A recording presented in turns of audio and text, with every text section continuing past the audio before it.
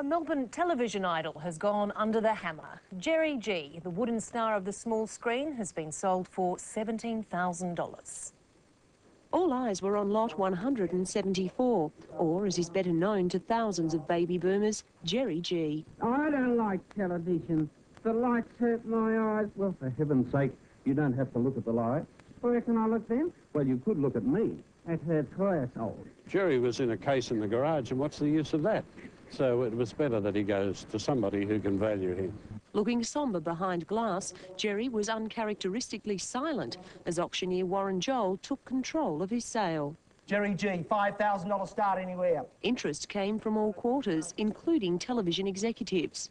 There was even a dummy bidder. $11,000 for Gerry, $12,000. Moments before the hammer finally fell on the famous puppet, he and his friends were still putting on a show. At $15,000, it's going to be sold, right? I'm throwing at $15,000, the bid's here. What was that you said again? A performer to the end, it was Gerry who had the last word. Third and final time at $17,000, will be sold. You all silent? $17,000 sold. I've never been tense about it up until today, but today I felt a little bit twitchy. The mystery buyer made a quick exit, not even revealing himself to Gerry's former owner. Well, Gerry, what did you think of that? I don't know who bought me. I don't know who bought you anyway. If it was a girl. A girl would be nice. Anyway, good luck, Gerry, and goodbye. Angela Murphy, 10 News. A showbiz partnership spanning 40 years has ended with the sale of Gerry Gee to a mystery bidder for $17,000. Ventriloquist Ron Blaskett and Gerry gave their last interview to Darren Linton. Even after 40 years together, the magic is still there. It is an exciting day. Good for me. Why? I might get a girl owner. But now in his 70s and with a lung condition, Ron Blaskett hasn't the breath to keep up with his companion.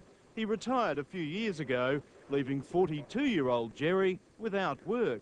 Gerry was in a case in the garage. In the garage, yes. Rotting. So it's off to auction and hopefully a place in a museum, perhaps next to Farlap. What do you think of that? He's stuffed. So are you. The first variety act on Melbourne television and a star of the stage must be worth something. What's it worth? Incalculable. Incalculable? We really don't know. Leaving aside the dummy bids, Now, what do you haircut, honey? Will be sold. You all silent? Gerry eventually went for $17,000 to a mystery buyer who didn't stick around for the encore, leaving Ron and Gerry to say a final fond farewell. Goodbye, Gerry.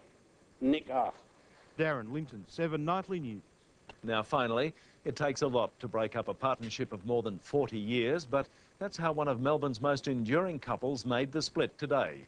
Lot number 174, known as Gerry Gee to generations of Australian children, was auctioned by his mentor, Ron Blaskett.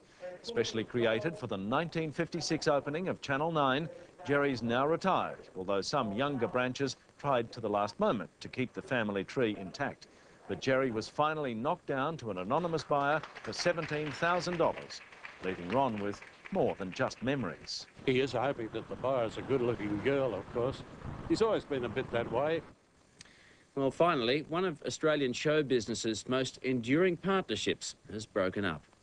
Ventriloquist Ron Blaskett today sold his famous sidekick, Gerry Gee, for $17,000 at auction. They delighted children of all ages for more than 4 decades. Gerry Gee, who and what and where is he? He was the brightest dummy on the box, the handcrafted boy that made everyone else on Australian television look wooden. Star of the Tarex Happy Show, IMT and Ron Barassi's football clinic, Gerry was brought out from America for the launch of Channel 9 in 1956. Today, his operator and companion Ron Blaskett finally moved his lips to say goodbye. Gerry was in a case in the garage, and what's the use of that? I'm not into collecting nostalgia, and he doesn't quite suit the decor of my house at the moment.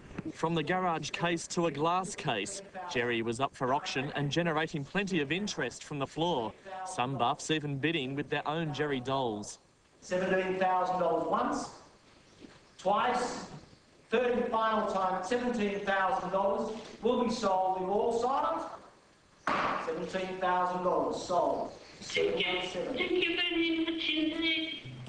The buyer made an early retreat, leaving Gerry in the dark about his new home, a tear possibly developing in his famous twinkling eye. He is hoping that the buyer's a good-looking girl, of course. He's always been a bit that way, even when he was doing children's shows. I'm that fellow, yes, that's me. I'm that rascal, Gerry Gee. The passing of an era, and that's the latest from the ABC newsroom.